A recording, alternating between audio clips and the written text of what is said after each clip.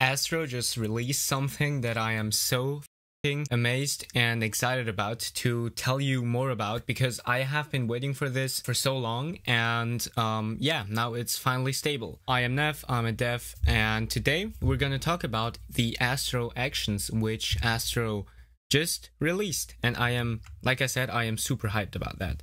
We have our little VS Code project here set up, but I'm actually gonna create a new project right here. So we're gonna run bun create Astro add latest, and then we're gonna do actions demo, and we're gonna select a empty thing. We're gonna plan to write TypeScript, yes sir. We're gonna select script dependencies, and we are not gonna do a git repository. You will find the source code in the description, of course. Now let's run code and then actions demo. And we are here. So there is some stuff I want to add as well. So first we're gonna do bunx or npx. You can do if you are using npm astro add tailwind, which will install some basic tailwind stuff. Yes, and we're gonna create a tailwind file. We're gonna add astro db, astro add db. Nice.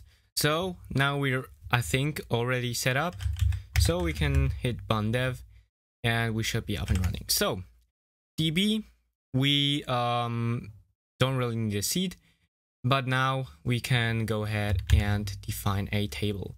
So we have const, just to register us, is define table.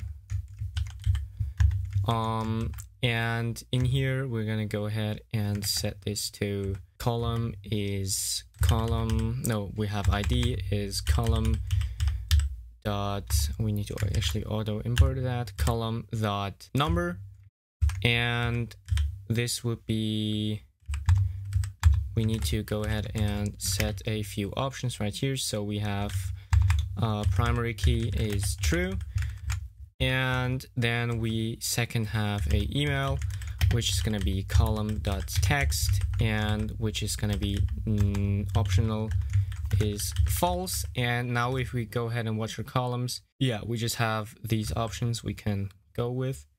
So yeah, and now we of course need to also register that down here. And what we want to do now is just go ahead and style this a bit. So we're going to add a class of with screen height, screen, and flex, and maybe flex call as well. And in here we're just gonna add a little div, and then let's just go ahead and write a little h1 where we're gonna write sign up for the newsletter, and this thing is gonna receive a class of text 3xl, font bold, and tracking tighter, which will make it look like that. Nice. And this one needs mauto so that it's nicely centered. And we're gonna add a input down here. Actually, no, we're gonna add a form right here.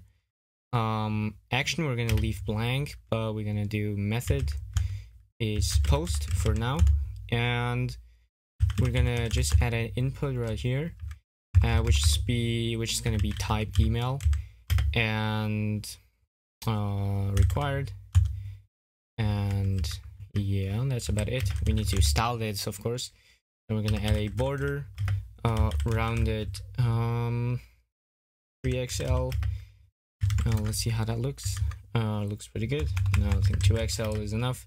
I'm gonna add p2 to give it a little bit of padding, and we're gonna give this a little bit of margin bottom. Now for the end we're gonna add a button right here, which is gonna be class bg sky 500, rounded 2xl and p2. Nice. So we have our little sign up form right here, and now we need to of course add some functionalities. And now in our source folder we're gonna create action /index.ts. And what we're going to do here is we need a export const server, and this is going to be a register, which is the name of the action, and we're gonna give this define action. And in here we need to specify some stuff. So input. So in input we need to go ahead and give this a Zod object, which we can just import from Astro content or Astro schema. In our case, we're just gonna take Astro schema and we're gonna do c.object, and in this c.object we're just gonna have an email, which is gonna be a z.string. And one important thing, we're gonna go ahead and write accept, and then we're gonna do form, because we are running this action from a form, so we actually want form data to be accepted. And then in our handler we just go ahead and do async, and in our handler we're just gonna take this input prop, which is gonna kind of serve as this one here. So this basically corresponds to that one up here. And what we can put in here is just, we're gonna return for now hello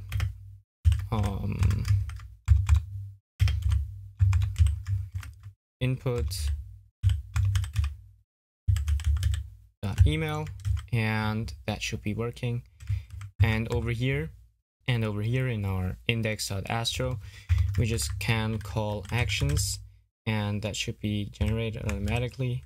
.register. I have no idea why it's not registered yet. Maybe because the types haven't been generated. One important thing, go into your Astro config and set output to be server, because I think it will only work if you do that.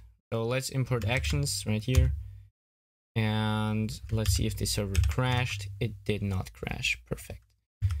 So now what we can do actually is go ahead into our action, and I want to actually debug that. So if we can confirm if this actually got hit, so we're gonna do input, and now if I'm gonna set in contact at nevillebrem.com, it's gonna submit that. And in our console, okay, maybe we actually need to go ahead and do server on this. And now if we go ahead and do contact at nevillebrem.com, we should get a console log. So the post succeeded, but we did not get a console log. We can actually go ahead and do db.select.from, and then we're gonna do registrars. Just gonna go ahead and do await, and then const registrars is await db.select from registrars.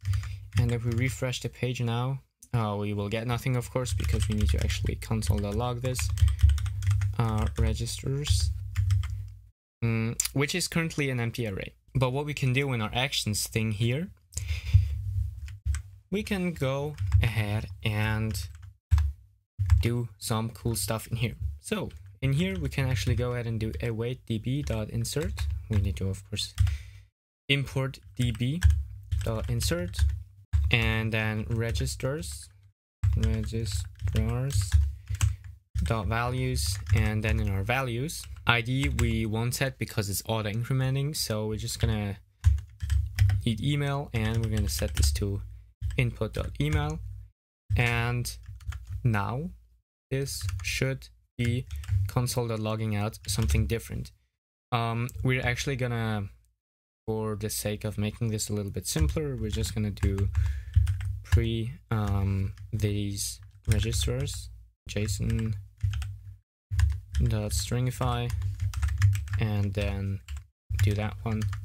So right now we have basically nothing, but if we go ahead and do contact at nevillebrem.com, we still got nothing, because we need to set a name here. So name, email, names in forms is very important. So let's try this again. Contact at nevillebrem.com, and now we have our little email list. We can also add, I don't know, Steve at jobs.apple. We can add Harry at Potter astro.com, you know, we can basically go ahead and do everything. This toolbar is a bit scuffed. And yeah, it persists. I think I made another video about AstroDB. And yeah, I just really love that you can integrate this so well. And this setup didn't take very long. So I think it's very OP, right? So why do I think Astro is now about complete with these Astro actions? Well, because before you had to do some crazy with Astro to get actions working as they are right now. You had to like receive some form post that action that something, I don't even know anymore because I didn't want to even touch it. But now it's super performant, right? Now I could probably even build Zenith with Astro because we have these actions now, which is super cool. I mean, dude, that's just crazy. I love that they have introduced actions, and now that they are stable, they are super easy to implement and integrate with AstroDB, as I showed in this video. And yeah, if you like Astro actions as well as I do, and you also like this video and could learn something from it, I would highly appreciate it if you would leave a like and subscribe to this channel, and we will see us on the next video. Bye.